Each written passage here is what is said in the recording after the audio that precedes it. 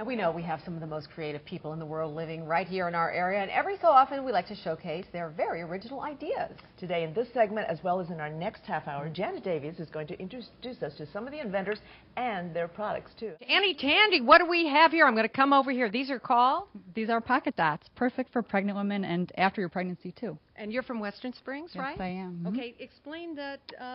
Why did you develop these? Sure. While I was pregnant with my son Elliot, I found out about maternity bands, which I thought were great. It's basically a stretchy piece of fabric that you put around your unbuttoned pants, so you don't have to buy maternity pants when you're pregnant.